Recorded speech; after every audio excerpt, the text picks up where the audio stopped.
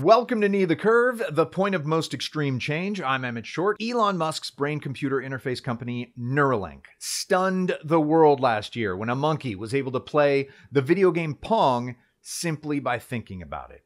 Personally, I would have been almost as stunned if I saw it playing Pong using the joystick. I had no idea monkeys understood Pong as a concept. So, I don't know about you, I'm going to stop eating them. It's going to be tough. They are so good. Neuralink might do clinical trials this year. They posted this job posting, director of clinical trials. The monkey is pissed. It was in line for that promotion, but it was forced out of the company when a video montage surfaced of it repeatedly using the N-word. I think that's the same monkey.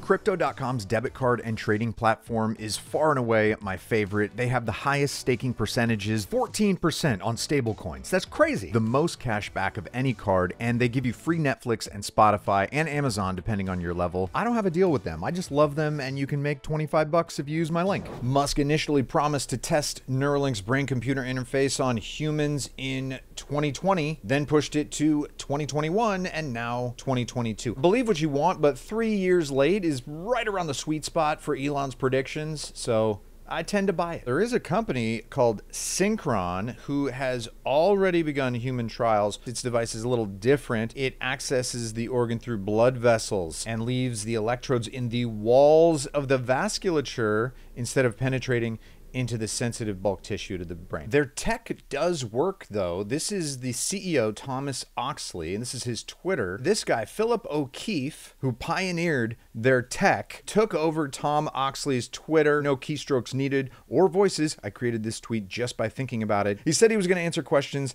and then I don't know if they had a glitch because he is nowhere to be seen in this comment thread. Something went wrong. This guy, Max Hodek, who left Neuralink under mysterious circumstances, and now he's personally invested in Synchron. They want to say his investment speaks louder than words, maybe, but I'm guessing he also has plenty of stock left in Neuralink. Now, in case you're a skeptic, you will love this article by The Daily Beast. If the goal is to use the acquired brain data for other devices or use these devices for other things, say to drive cars, to drive Teslas, nobody's going to be using their Neuralink to drive their self-driving car. All those human research subjects, people with genuine needs, are being exploited. Best exploitation ever. Hey, if I'm paralyzed and you can fix me, please exploit the shit out of me. Neuralink and BCIs in general could be the most civilization-shifting technology